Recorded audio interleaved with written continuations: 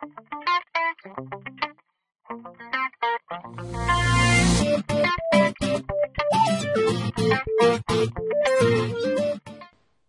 guys, welcome to this another tutorial by Helpertuts. And today I'm going to show you how to put RSS, how to create RSS file, how to put RSS file, and how to put RSS icon right near the bookmark, just like this right there. As you can see right here, I have a nice little RSS icon, and when I click it, it takes me to my videos, whatever I did. If I click one of those, it takes me to my YouTube videos, or you can redirect to some other pages. As someone subscribes to me or clicks this button that says subscribe now, it goes to their browser and creates a little list for them. You can create this for your blog. When someone writes a new blog, it updates its out. You can do this for your YouTube videos right there.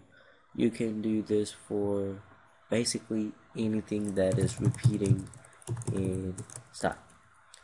So let's get started. First thing you want to do is go to google.com or sourceforge.net and search for RSS builder. I don't really recommend you guys typing XML coding because most of us are not familiar with XML coding, and I agree. I know what 20% of our XML language, so I just use this program that tells me a lot. Let's delete this. I don't need this. After this thing is downloaded, right there, I'm going to double click it, click and run. I already installed it, so I'm going to remove first. Okay, so I uninstalled it, and now I'm going to show you the installation process. Click run, next, just me or everyone, whichever you want to choose. Click next, next. It's gonna give you a little pop-up about security warning by Microsoft, but you cannot see my screen. Just wait for a second, you will hear that ding noise, and no cool is frozen. No, it's working. There we go. It's gonna download itself. Let's close all this out. So the first thing you want to do is you should have a desktop icon, or you can just go to start and type in RSS builder. Open that program up. As you can see, I have a nice little pop-up box, and I have some compatibility issues, so I'm going to open file locations. Again, open file location. Well, it doesn't tell me file location though, so I'm just going to go here, copy this path, go to my document reader, and put it in there. Now that I have this, I'm going to right click it, properties, compatibility, run in Windows Vista Service Pack 2. Apply, OK, let's run it. There we go, I have this now, and first thing you want to do is give it a title. I'm going to give you tutorial RSS by Helpertuts.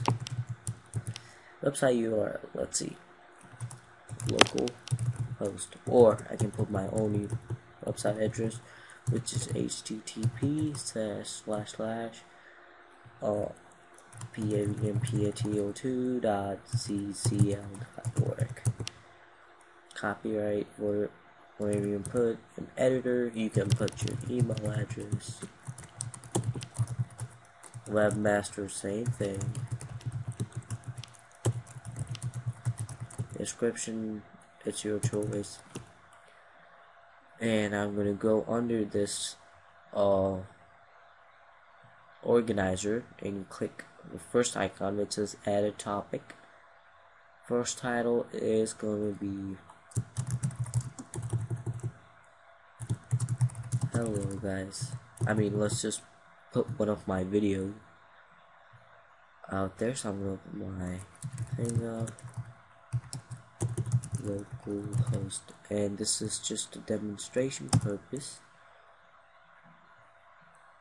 Better yet, let's just go to my YouTube channel, because youtube.com/Helpertuts. There we have it. And as I can see how my videos, I'm gonna choose my third part. First, I'm gonna choose my first part. Get the title. Put the title in. Link. Category. I'm just gonna put how to /HTML. And for the description, I'm probably gonna put this description under it. Copy, paste. Every time you have a new video, all you gotta do is press a new topic. Now, let's save this by pressing Ctrl S or going to File and Save This. I'm going to save it as desktop, probably right there as news, which is most default name for most of these. Let's close this out and let's test it out real quick. No, wait, it's not gonna let me test it out. I have to click upload, site manager,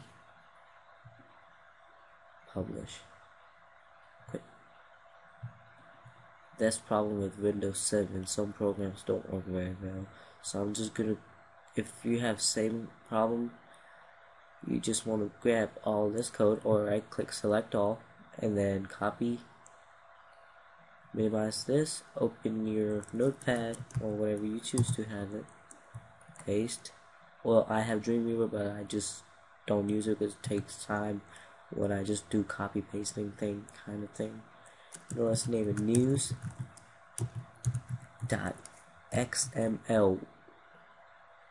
You make sure you have XML files, and under text documents you want to make sure it's all files. Let's save it.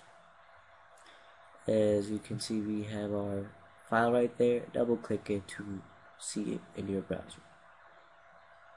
Okay, so it is giving me an error. Oh, I don't want. You want to go to your XAMPP folder or whichever you use, and let's just name it news1, because I use news. I already have news, and so I named it news1. So I'm gonna open a new tab, go to my localhost folder, go to my tutorials, and let's get the file name .xml. There we go. And as you can see, they automatically put a subscribe button, and they put, this might look different if you have a different browser. And if you click the title, they take you to the web page that you linked it to. So that's a benefit. They also put this link code thing, and it also gives you time and date when you put it. So I'm going to show you how to add another one to this. I'm going to minimize this, open my RSS builder file that I saved earlier. Let's close the earlier one, double click the newer one. Let's just add a new topic. I'm going to do part 2. Click it, and there I have it. I'm just going to copy the name of it, add a new topic right there. By the way, this is delete, this is list up, this is list down. Paste the title, copy the link,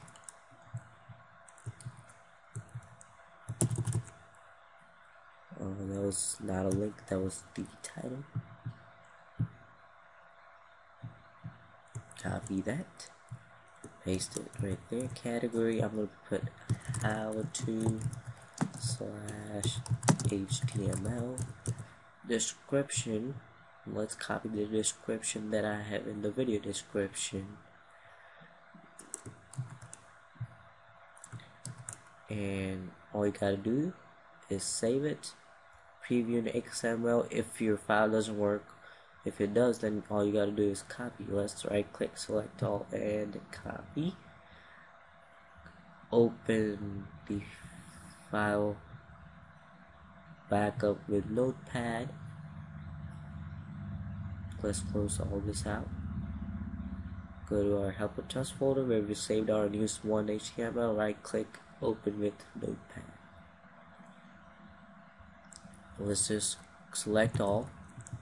Right click, select all, and paste it.